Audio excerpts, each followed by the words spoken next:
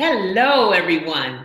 My name is Carmen Rubin, and I am the children's book author of Ashley Meets Birdman Owl, The Gift of Guitar, and Honcho Hates Mud. Today, I'm going to be reading you my latest story, Honcho Hates Mud. While you're looking and listening, I want you to pay close attention to see if you can find some hidden peppermints. And then at the end of the story, I'll explain to you why I hide peppermints throughout my story. Are you ready? Good, let's go. Honcho Hates Mud. Honcho lives in the West, where the sun burns hot and the redwood trees are very tall. If you follow the winding roads, they may lead you up and down the rolling hills to an old farm where a few shabby animals and their farmer live. The farmer is nice to all of his animals, but everyone knows who he loves the most, a spunky little pig named Honcho. Honcho loves the farmer and everyone else too, but there is one thing that she hates: mud. She lives in the dirtiest place on the farm.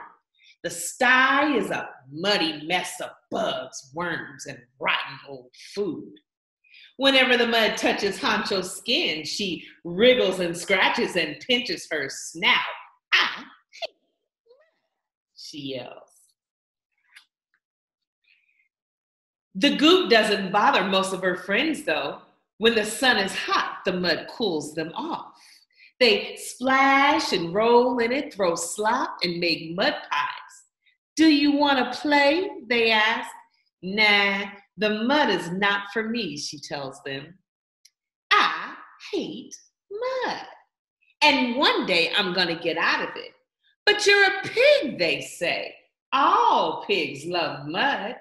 "Oh, no, not Honcho," the farmer reminds them. Haven't you seen the art she creates after spending time with the daisies, daydreaming under the trees, reading books, and munching on bushes of berries? "We think Honcho is a bit crazy," they say, leaping into the pool of yuck. "Whatever you call me is fine with me," Honcho replies. "My mind will not change. I hate mud." Every day, Honcho walks around the farm picking leaves to make sweet tea. She thinks to herself, "This barn needs cleaning and that door needs fixing." "Good morning, Mr. Owl. How are you today?" she asks as she passes him each morning. With the cow, she moos, and with the duck, she quacks. "She's a weird little one," they say to each other. For fun, the other pigs send mud whirling through the air to see how fast they can send her running. They laugh because everyone knows Honcho hates mud. Late one night, as she was tossing and turning, Honcho dreamed of sitting in a building that touched the sky. She was dripping with pearls, traveling the world, and leaping from mountains into oceans. A glob of mud tapped on her. "You're never going to get out of here, so I think it's time you start liking me." "Well, what is there to like?" she asked. "You're a pig. You should do what pigs do and be like pigs are." "There are many games for you to play with me," the mud explained. Honcho thought about it and thought about it and thought about it. "Well, that's fine for other pigs, but not me. I hate mud." And as Honcho grew, she woke up in the mud and went to bed in the mud. The mud laughed at her, poked at her, and chased her. It was always nearby. "Do you think that you are better than all of us?" some animals would ask. "No," she'd say. "You told us of the fancy things that you wear in your dreams. How will you get them?" Nothing comes easy, was Honcho's reply. The moon was glowing bright one evening, and the mud crept over to Honcho as she slept. So are you ready to be friends? Honcho rolled over and yelled with a pout, just go away. I hate mud.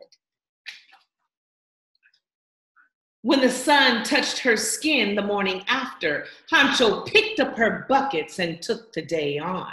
She started mopping and scrubbing, planting seeds and watering the gardens. Oh, what a farm she was creating.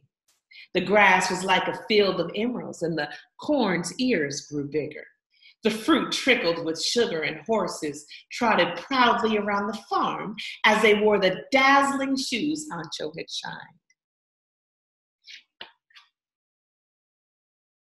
The mud saw what was happening and stayed close by. It kept talking to her and still chased her around. But Honcho stayed busy. Nothing was going to stop her. One day, the other animals watched her carefully. They gathered together near the barn. Have you tasted the hay? Asked one of the horses. It's amazing. My kids got loose and Honcho rounded them up, said a goat. A rooster told them about a syrup she'd made for his itchy throat. I'm all back to crowing. Cock-a-doodle-doo. Every animal knew what Honcho had done for them. Clickety-clickety, clank, clank. The pails went tumbling and the water spilled everywhere. You look like you need some help, said one of the donkeys. Yeah, said the ducks and pigs, let us work with you. She gave them all a job to do. Pull here, pluck there, take the food to the market, she would say. How do you like our sweet milk, the cows asked. They all loved what was happening to the farm, and suddenly Honcho didn't seem so weird after all. And the mud, it stayed rotten and sloppy and never worked for Honcho. One day when the mud crept up on her once more, she pointed to where it belonged. A bitter pool of muddy mess, home to all the pigs who enjoy it. Honcho still lives in the West, where the sun burns hot and the redwood trees are very tall. If you follow the winding roads, they may lead you up and down the rolling hills to a farm where a spunky little pig wears pearls.